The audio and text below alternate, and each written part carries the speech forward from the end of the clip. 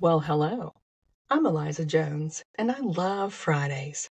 Friday is the last day of the work week for many of us, and it ushers in the weekend when we steal a couple of days of freedom before returning to work on the dreaded Monday.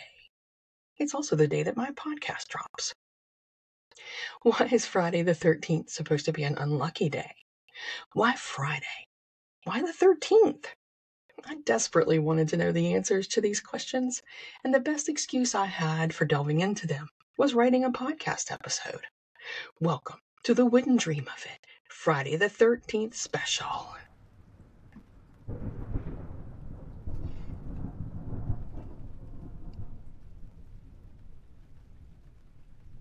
Until I started researching for this episode, I didn't realize that Fridays in general are considered terribly unlucky by many people in the United States and parts of Europe. This superstition is so strong that on September 7th, 1900, a group of 10 women who were living in squalor were scheduled to move into homes built especially for them, but they refused to move. Even under the threat of arrest, the women couldn't be persuaded. Eventually, it was discovered that it was the worst of luck to move on Friday in their Highland superstition. The very next day, the women happily moved into their new homes. Generations ago, thunderstorms were met with great anxiety by humans, and the day of the week on which thunderstorms occurred was especially important. A thunderstorm on Friday meant the murder of someone of importance. Sounds like a good excuse for committing a murder to me. Your Honor, the thunderstorm on Friday made me shoot the sheriff. Unfortunately, if the sheriff shooter appeared in court before the judge on a Friday, no excuse could prevent their bad luck from presiding over their case. There are many, many things that, when done on a Friday, supposedly bring bad luck. To name a few, cutting your nails, starting a new job, and removing ashes from a stove. Unless you want to develop insomnia, you should never turn your mattress on a Friday. You know, all those Friday nights when people go on dates hoping to find that special person who will make their life complete, or who will at least make their weekend complete? Yeah, well, it's bad luck to go on a date on a Friday. It's even bad luck to get married on a Friday. Worst of all, though, it is unlucky to be born on a Friday. You can't even control that. I had always figured that my bad luck came from being born on a Monday, but at least I wasn't born on a Friday. Why is Friday considered bad luck, though? It's a great day, right? Well, for the Christians in the audience, you may be thinking that Fridays are bad luck because the crucifixion occurred on a Friday. But that was a particular Friday, now known as Good Friday. Annually, Good Friday occurs on the Friday before the first Sunday on or after the first full moon after the vernal equinox. Why isn't this single Friday considered unfortunate?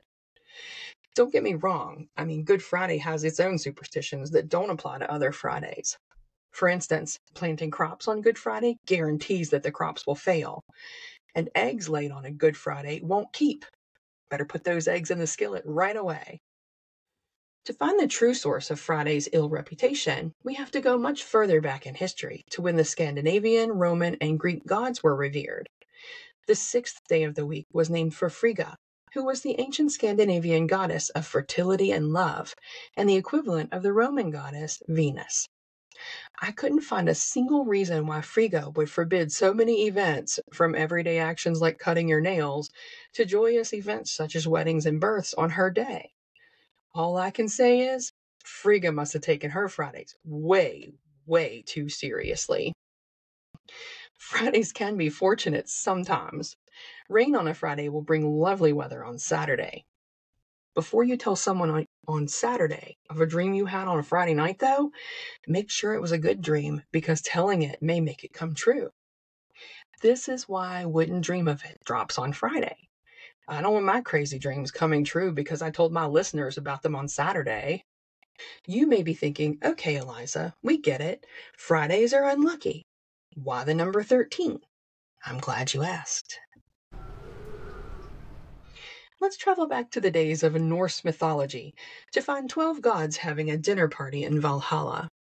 Loki, the mischievous shapeshifter, decided to crash the party and become the 13th guest. At some point during the party, he convinced the blind god of darkness, Hoder, to fire a mistletoe-tipped arrow at Balder the Beautiful, the god of gladness and joy, and the arrow proved fatal to Balder. There are many other stories of ill-fated dinner gatherings where there were 13 guests and one of them died soon after. Perhaps the most famous of these was the Last Supper of Christ with his disciples, but there are less famous ones, such as the one that occurred in 1898 at the Savoy Hotel in London. This dinner party was intended to include 14 at the table, but one canceled, leaving a party of 13. The South African diamond magnate hosting the party was not superstitious, and he decided to go ahead with 13 at the table. One of the guests at the party, who was superstitious, mentioned that the first person to leave the table could die soon after. Weeks later, the diamond magnate, who was the first to leave the table at the Savoy, was shot dead by a blackmailer, and since then the Savoy Hotel has added a sculpted cat named Caspar to any party of 13. In some places, the superstition is that the last person to leave the table will die, and in others, it is thought that one of the guests of the party of 13 will die. Whichever person is doomed by the party of 13, Caspar will prevent their death by being the 14th guest at their dinner party at the Savoy. The United States is absolutely rife with the number 13. The Great Seal of the USA has 13 stars, arrows, berries, stripes, and leaves, representing the 13 colonies from which the United States was founded. The U.S. flag has 13 stripes, also representing the colonies. The U.S. $1 bill has 13 stars, arrows, stripes, olives, leaves, and steps on the pyramid atop which sits the all-seeing eye, and that is just on the front. Is it any wonder that people experience a severe, irrational fear of the number 13? Those folks are said to be suffering from triskaidekaphobia. Yes, I have that spelled out phonetically in my notes. How did you guess? Numerologists tell us that 12 is a complete number. There are 12 months in a year, 12 signs of the zodiac, 12 gods of Olympus, 12 labors of Hercules, 12 tribes of Israel, and 12 apostles of Christ. In ancient Rome, even the witches gathered in circles of 12. Should a 13th try to join, that witch was believed to be the devil. Maybe the problem isn't with 13 itself. Maybe it's because it messes with the completeness of 12. The convergence of the unfortunate Friday and the unlucky 13 happens at least once each year. In years where January 1st is a Sunday, there will be 3 Friday the 13ths. For those suffering from triskaidekaphobia, an intense, unreasonable fear of Friday the 13th, this day may be spent in bed to avoid potential misfortune. Others choose to get out of bed but wreak havoc with their superstitions. One such example occurred on Friday, November 13th, 1931. The Atlantic liner Aquitania was set to embark on a journey from New York to England, but such a large number of passengers protested against setting sail on Friday the 13th that the ship remained in port until 12:01 a.m. on Saturday. I have to ask, why did so many people with triskaidekaphobia book a voyage on Friday the 13th anyway? Many buildings don't have 13th floors, even if they are more than 12 stories tall. Houses are rarely numbered 13, and many hotels don't have rooms numbered 13. It's all just superstition, though, right? In 1970, NASA decided to take on the superstition of 13 being unlucky by launching a 13th Apollo mission from Launch Pad 39, which of course is 13 times 3, at 13:13 Central Standard Time. That's 1:13 p.m. for you civvies.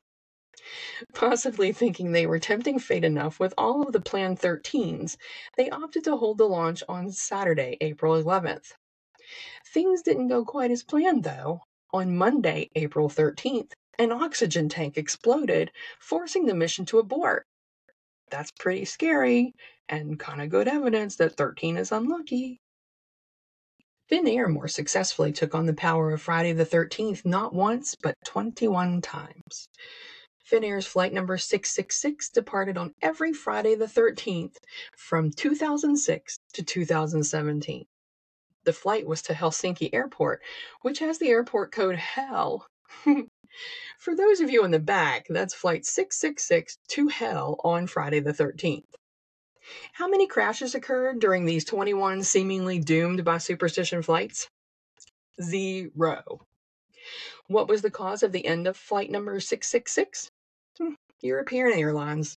They decided they needed more flight numbers, so they changed the way flights are numbered. Finnair will continue to fly to and from hell, whether it's Friday the 13th or any other day of the year. Maybe luck is what you make it. If you're superstitious and you get married on a Friday and have 13 attendants, maybe you'll agonize over the potential bad luck so much that you'll actually cause it. If you let yourself believe that Friday the 13th is a lucky day for you, maybe it will be.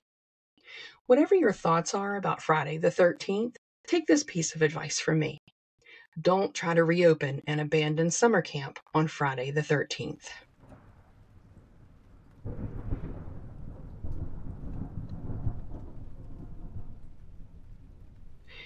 Creating this content for you is a dream come true for me, so your support means more than you know. Please tell your family, friends, and coworkers about Wouldn't Dream of It. Give the show a 5-star rating on Spotify or Apple Podcasts. This helps us reach more people who will enjoy and maybe even benefit from this podcast.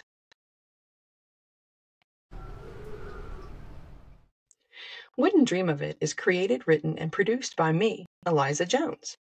Marketing assistance provided by Lapis Hale and Leah Wade. Original song Dreams and Nightmares by Twisted. That's Twisted with a Y. Find them on Facebook as Twisted Twisted, both with a Y instead of an I. Connect with us on social media at Wouldn't Dream of It. That's Wouldn't without the apostrophe.